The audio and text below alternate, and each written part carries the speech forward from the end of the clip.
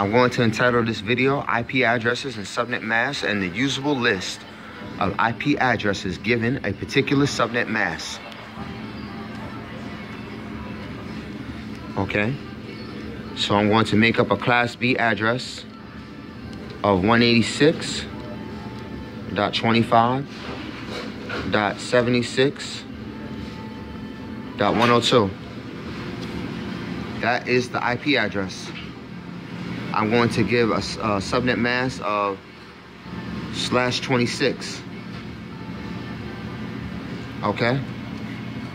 Now, /26 is 255.255.255.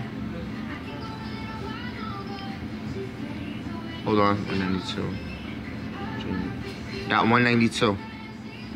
I had to think about that for a second. .192. Because it'll be 128, the first bit, and then plus 92. No, plus 64 will be 192. So that would be the, hold on, let me just see something. 128 and 64. 2, 8, 4, 2, 1, 62 is 8, and that's 9. Yes, correct, 192. I just had to double check my math there. It's been a long time since I've done this. Okay, so the block would be a 64 block because you would take 192 and you would subtract it from 256 to get the block that you would use. 256 minus 192. And I believe it's 64. 6 and 2 is 4. 5 and 9. I'm gonna come over here. Make that a 1. Make that a 15. Correct? 15 minus 9 is 6. 64. Okay, so you have a 64 block. So you look at the interesting octet. And interesting octet is the 102.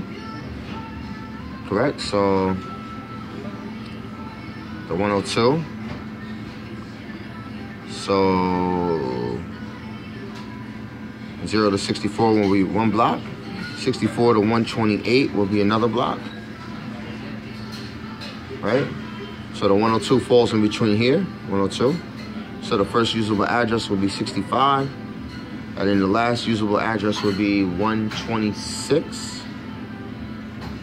127 will be the broadcast address. All right? All my network engineers are following me right here. So it would be 186.25.76, right? I can't even think. Oh, .65 would be the first usable host. That would be the first host.